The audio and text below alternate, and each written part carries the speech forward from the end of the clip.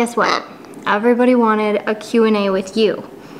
They want to know lots of things about you.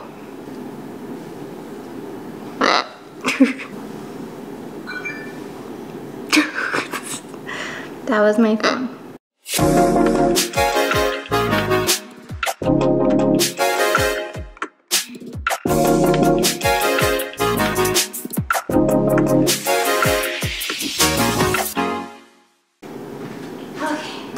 You foot checking? I saw that, you foot checking.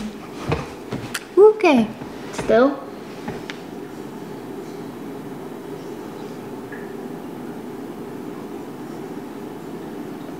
Hello, Comet. It's the longest foot check ever.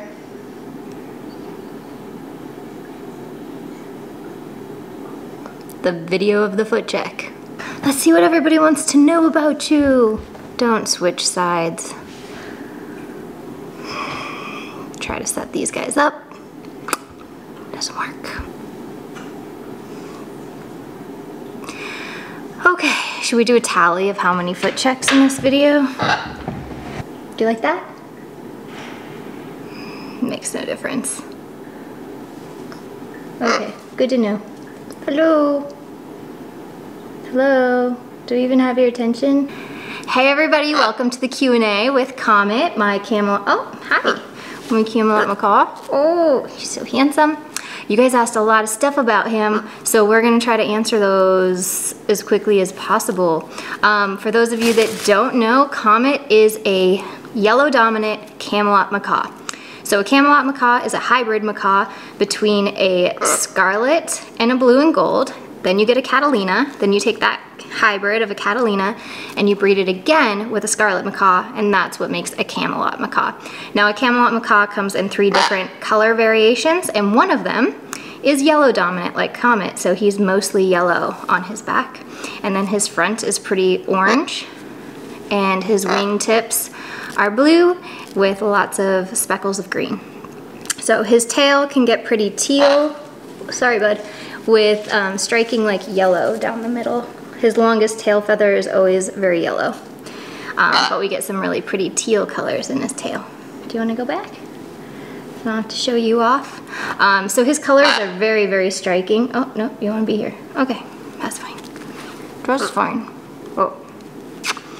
So just so you guys know what kind of macaw he is, because that's usually what I get asked the most about him. And if you stay tuned, you will see my Q&A with his brother TUSA, who is a blue-green dominant Camelot macaw, and you'll see that he is mostly blue-green instead of the yellow. But from the front, they usually look really similar. And his head is mostly yellow and green. So like the top of his head looks different, but from the front, they look pretty similar. But from the back, you can really tell them apart. I'll move you guys over so you can see what he's up to. So now you can really see his colors, which I'll show you more of.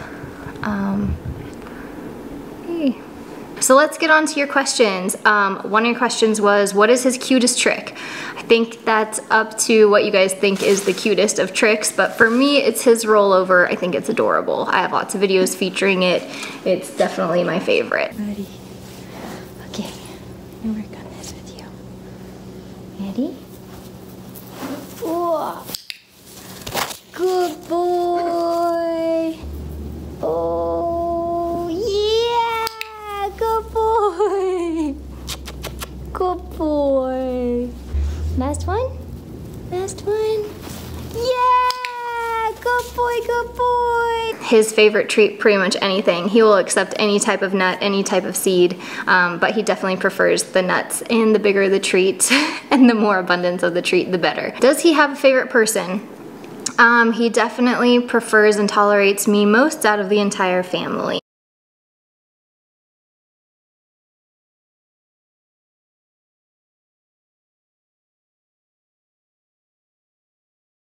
Favorite toy? Oh, what did you destroy today? You just recently destroyed one. It's from one of our toy boxes, but he likes anything that has stuff he can just take apart on it. So, and he can pretty much take anything apart. Turns out Comet's favorite toy is this coconut. that he is destroying. And that's what he's doing to it currently. Definitely a favorite.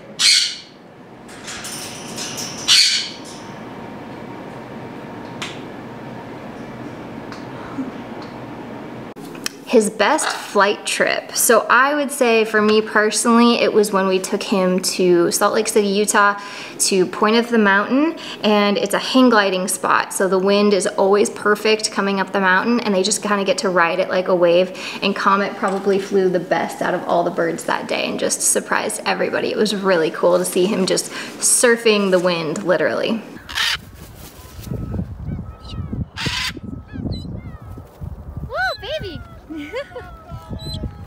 Hey, baby girl. Good girl.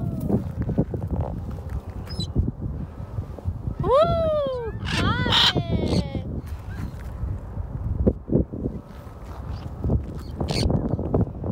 Who is his favorite bird in my flock? Definitely his brother TUSA is his best buddy, but JINX likes Comet way more than Comet likes JINX. But Comet's favorite is definitely his brother TUSA. When and where did you get him? So we got him and his brother TUSA from an aviary in Florida called Mirror Lake Exotics. And it was a really amazing place that's no longer in business anymore. The guy retired, but the person who ran it, named Peter, he actually had it completely free flighted. So all the birds were free to breed with whomever they wanted to breed with, and they chose their own mates, and they had babies on their own, and they were all free flighted on this property. So it was a really, really cool way. Normally when you hear about hybrids, they're almost forced to breed. So humans kind of pair them up based on what color variations they want. But this place was really amazing because it was just allowing the birds to choose their mates, and I guess a Catalina chose a Scarlet, or the other way around, but they liked each other. Made you.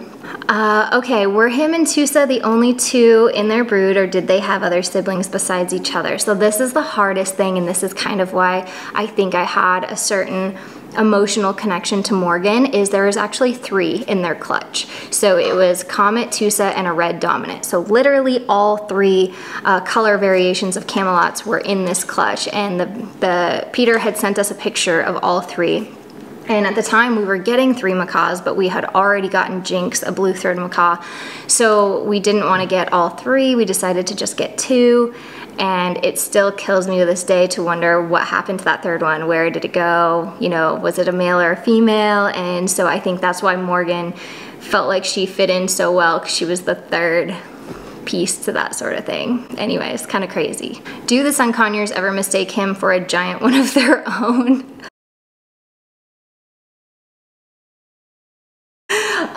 They don't treat him super nice, if that's what you mean. So I'm gonna say no. If anything, out of all the macaws, they probably pick on Comet the most.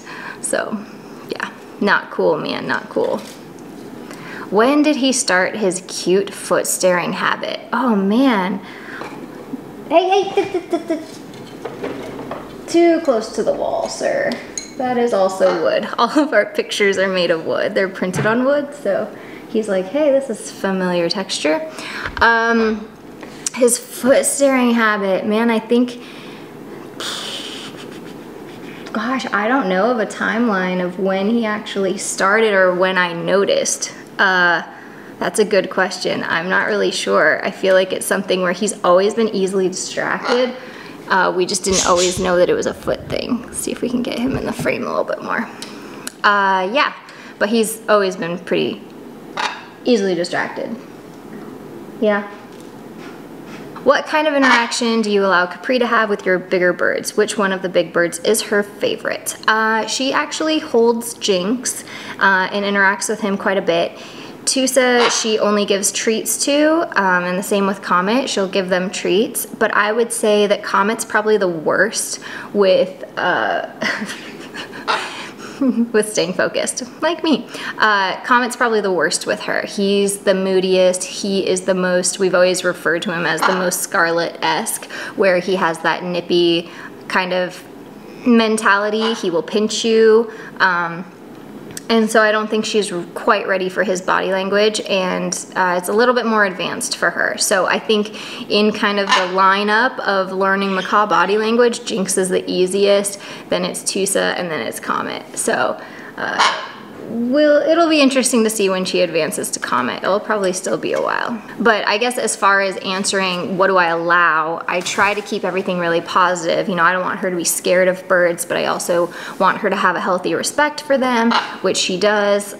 So I don't want it to be I don't want her to have bad interactions with him and not like him or think that he's a bad bird by any means. So I try to limit it so that they don't have negative interactions, because right now that is what it would be. It would be her getting scared.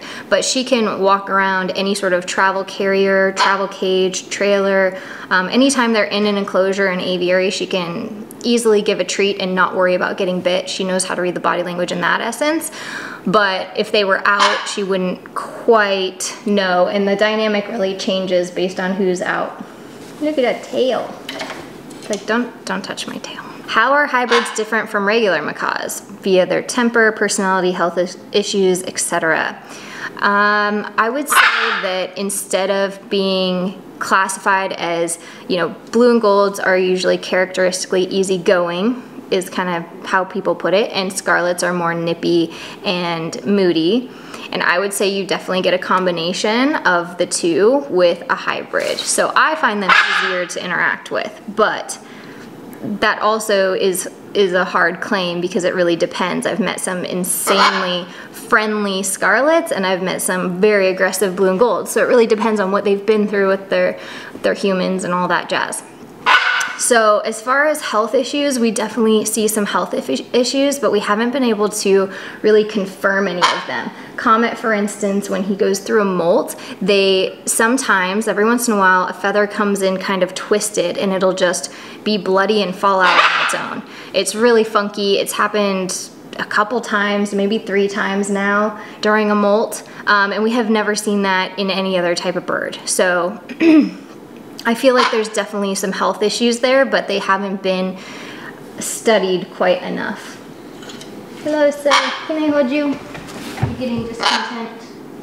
Discontent. No. Oh, how handsome you are. You're just so good looking. You are. Okay, what else do they want to know? So one of the other questions is, was Comet always more interested in walking rather than flying? The thing that happened with Comet is when he was really little, during the fledging age, not even little, just young, he used to go up against an aviary, push his tail feathers through, and then put all of his weight down almost like he was sitting on his tail. And what happened was you broke half your tail. So he broke half of his tail off, which made it really hard for him to fly. And it was during the fledging age. So it was a time where he was supposed to be flying. And then he somehow managed to do it all again. You did it again. And he broke it even worse. So he kept doing it. And this was in a 6-foot diameter aviary, I believe. So he had space, but he just chose to really damage his tail. And baby birds are not the smartest with their feathers. They kind of like don't take care of them well. They look pretty raggedy. But Comet was real bad. And so during that early stage of teaching them to fly, he wouldn't want to go as far because it took so much more effort because his tail was all messed up, and he would literally just fall out of the sky as far as he would tuck his wings and just drop to land on me. So instead of doing a normal landing, he would just like tuck and drop and cling on to like my hoodie or the back of my sweater or something. It was crazy, and we used to laugh about it, but he just was having a hard time from early on, and so he used to land first, and then he would tuck into my arm and cuddle up, and then the other birds would land. And I feel like we just gave him a free pass from the beginning of not really showing as much interest as the other guys. So as far as the walking's concerned, it kind of started with just more of like a lack of flying, like just a lack of participation. There's so many flight trips where we remember he would quit early, or he would just stay and choose not to fly, just stuff like that. and then it's really around the house, and if he's just hanging out with you, that the walking comes out. If all the other birds are flying, he doesn't necessarily want to walk, he just wants to sit on you and just not go anywhere. You know, we've had so many vet checks because I'm like, why? How is that normal for him to not want to fly as much? If it's a personality thing, that's totally okay, but I just wanted to make uber sure that it's not a medical based thing, and we've had him checked out so many times and he always checks out so well. But even this last year, I'm like, are we sure that it's not something else? I would just hate to be wrong about it. So I've had multiple different vets say it's all good, and sometimes he whips it out and he's amazing and he does amazing flights, but for the most part, it's not really of interest to him, which just kind of floors me. It's mind-boggling. But then I think of people's different personalities and it makes more sense. But yeah, I think I'll probably always be looking for a reason why. How do you make him stay at one place? My bird follows me everywhere. I mean, I really can't go to the bathroom alone. Comet, so since he's naturally lazy, he's really not hard to get to stay in one place. If I put him on a stand or whatever, he's pretty content to just stay there. In fact, he's looking at this one. Do you want to be at that one? Where do you want to be? I want you to still be in the video. Yeah, I mean, maybe if I put him directly on the floor, he would follow me, but other than that, he's the laziest naturally, so he's not a bird that we have to worry about on the stand. Bondi, my cockatoo, however, she's hard to keep on a stand. Did I interrupt your foot check? Okay, let's see what else we got. Everyone wants to know, no, I wasn't gonna pick you up. Everyone wants to know why you always check to make sure your feet are still there. Why do you do that? Comment, they want to know why you do that. Why do you always check your feet? I don't know, guys. I have met other birds and people have tagged me in foot checks of their birds doing it. I just think he does it a lot. And if he's in his aviary, I don't see him doing it. He obviously has stuff to do. You got nothing to do on this chair, right? You're just like, pick me up. But if he's, I guess if there's nothing better to do, might as well just quadruple check your feet are still there.